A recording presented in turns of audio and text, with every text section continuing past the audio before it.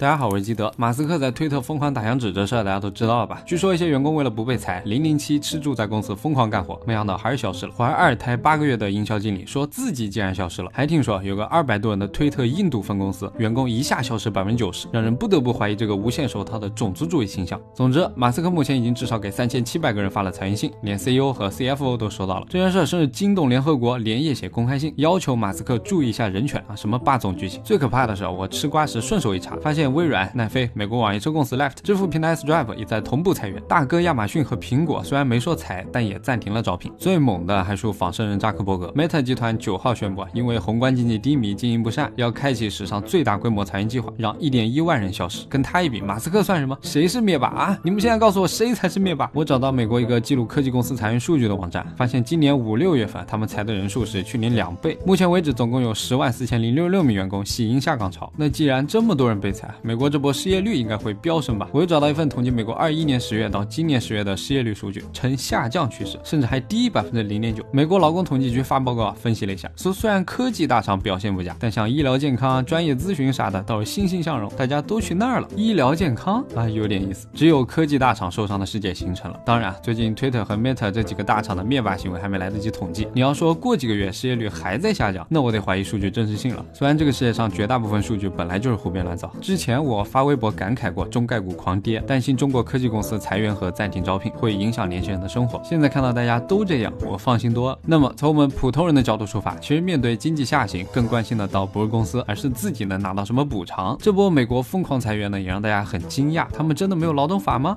查了下资料，今天这期视频就跟大家讲清楚这个问题，这样下次大家润到美国之后被裁了，哎呀我张嘴。马斯克违法了吗？违了，但没完全违。首先我们知道推特去年亏损2个亿，现在还在以每天400万的高效率往外亏，所以马斯克从公司不破产的角度出发搞大裁员是合乎情理，是美国法院接受的。但是美国就完全不管了吗？也不是。根据工人调整和再培训通知法，当一家企业不是要彻底关闭，而是选择苟命的时候，如果裁员人数超过33%，或者人数达到50人以上，就必须提前60天发通知啊，好让大家提前找工作嘛，做好准备嘛，不然那不变成社会问题了是吧？政府也不傻，如果企业没提前通知怎么办呢？员工就有权利把公司告上法庭。推特员工现在如果觉得赔偿不满意，想告是可以告的。同时这种集体裁员，公司必须通知当地政府。我看新闻，马斯克在7号这天提交了具体裁员人数，一共983人。至于最后一共裁多少，目前还不确定。这是第一点。第二点，这种大规模裁员的标准是什么呢？如何保证公平？按我们正常逻辑，应该是谁活干不好就开谁，是吧？我干得好，你把我开了，我肯定要闹啊。还真不是这样。这就要提到这几天网上经常说的 It will 美国的雇佣自由原则，就是说我开除你不需要告诉你理由，不需要提前通知，不需要保证公平，跟你扯皮你和你同事谁干得更好什么的，因为那根本吵不出结果。我想开除你就开除你好了。现在美国是世界上唯一一个使用雇佣自由原则的国家，并在以此为基础形成的劳动法体系里面，法庭会依据这种思路去判罚。这就是马斯克可以分分钟把不支持自己的员工，他觉得能力不足的员工开除的原因。对员工来说 It will 也一样啊，你干得不爽随时辞职走人。大部分美国普通上班族是不像中国这样签什么劳动合同的，你可以在任何时间以任何原因提桶跑路，不需要因为公司的什么项目强行留一段时间。乍一看这还挺公平嘛，不是？但你只要稍微有点脑子，就会知道这种打工人和公司的平等是有多残酷，不然也不会全世界只有美国这么弄了。总体来讲，这个雇佣自由原则虽然确实对美国的公司好让公司能灵活脱身，让美国企业有竞争力，但对劳动者来说就显得稍微有点丛林，话语权缺失。毕竟你也不可能真没事就去和公司打官司嘛。这个原则同时还会导致劳动人口流动性太大的问题你像美国街上那么多流浪汉，就因为他们真的找不到稳定的工作，随时会被代替。也就美国这个纯移民国家、纯讲自由的国家敢这么玩，还能玩得转，别的发达国家这么玩早崩了。但是要强调的是，美国政府也不傻，为了防止这种有利于经济的规矩催生出社会问题，他们出台了别的法律去补充那就是一系列反歧视法。想开除就开除 OK， 但你不能明着用一些歧视性的理由去开除不然社会不就乱了吗？1964年通过1964民权法案，把因种族、肤色、宗教信仰、性别等导致的歧视行为定义为非法。1967年通过雇佣年龄歧视法，禁止随便开除超过40岁的员工。1978年通过怀孕歧视法，禁止解雇怀孕员工。1990年通过美国残疾人保护法，禁止随便解雇有工作能力的残疾人。从这我们可以发现，美国劳动法体系就是一个持续的打补丁过程，没轮到的人就等着，轮到的人如果太多就集合冲一波抗议，直到出台一个新补丁。这方面美国蒙大拿州思路变得比较早，在1987年通过了一个蒙大拿州不当解雇法，成为第一个也是唯一一个禁止老板乱开员工的州它制定了一下开除员工的正当理由，比如这些。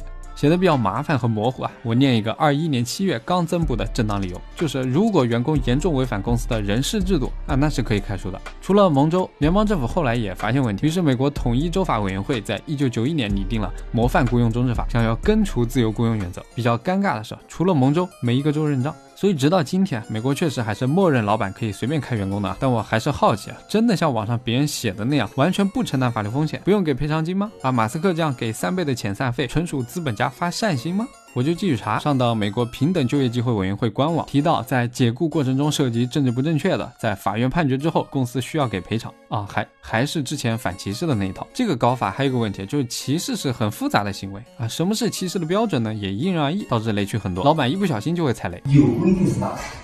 那就是规定里面歧视我的台式电脑。所以这个官网还有教你如何不触发歧视机制的裁员。这种文章呢，我看里面就有提到，比如你想裁员100个人，那么这里面女性不能超过85个。这种条款我觉得也挺尬的，那我才84个不就行了？除了各种反歧视法大战自由雇佣原则，我看到还有其他一些法律在暗处起作用。比如保护检举人条例，就规定你不能报复性的开除那些举报老板违法行为的员工。比如各州的普通法原则如果你是那种工资高的高管，就会和公司签特别的劳务合同，合同上要是写了雇佣期限，那也不能随意开除或者公司有员工手册公开的写了你这个职位会维持的时间那也不能随意违反去开除最后就是工会嘛，如果一个员工加了工会，那个工会呢跟公司有集体协议，那也不能随意开除。当然了，美国加入工会的劳工其实也不多的，而且有的公司在招聘的时候会刻意避开加入工会的人。我这样说大家可能会觉得保护员工的法条还挺多呢，但其实因为各个州独立性较大，思维不一样的法条太多，又光联邦立法就多达14部大家互相重叠互相矛盾。这也是为什么我前面提到有孕妇被马斯克开除，但明明有怀孕歧视法案就是因为情况太复杂，导致一个什么结果？就是你一个普通人真的懂吗？了解吗？愿意花时间精力去起诉保护自己的权利吗？你有能力在法庭上舌战群雄吗？事实上这对美国普通人这根本是不可能的事情，所以最后只有闹得大了，你去搞集体诉讼。这次推特员工不就正在搞吗？还是便宜了律师，属于美国特色。还有美国私企和政府国企等国家机构用的也不是一套法律，比如1935年颁布的美国劳资关系法只管私企，其他又不管。总之就是他们的劳动法体系非常复杂，只能概括分为劳动法和雇佣法2大范畴这里实在讲不清了。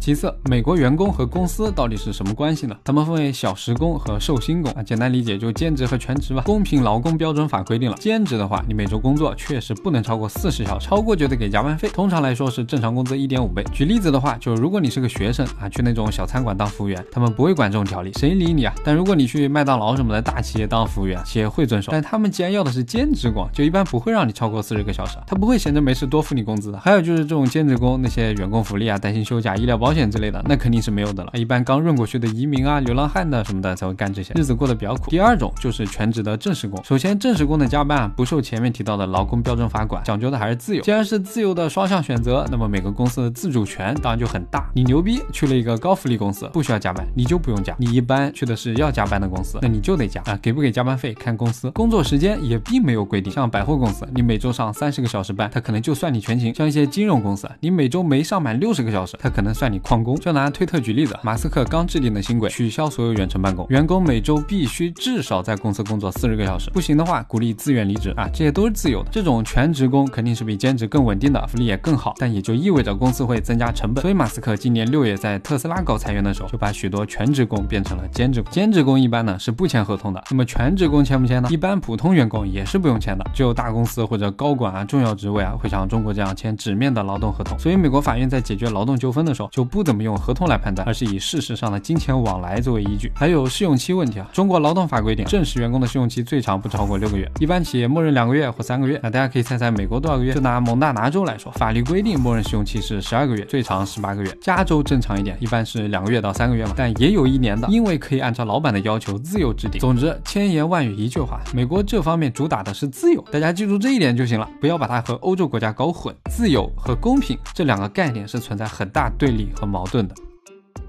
OK， 普通人了解到这里，我觉得差不多了。大家可以把视频转发给身边那些想润到美国打工的朋友。出发之前多了解一些，想清楚再动身，希望能帮到他们做出更符合自身利益的选择。不管在哪里，大家都是同胞，为了更好的生活去奔波是没有什么错的，每个人都只需要对自己的人生负责。好，这期视频写的比较急，可能有不完善的地方，大家多担待，拜拜。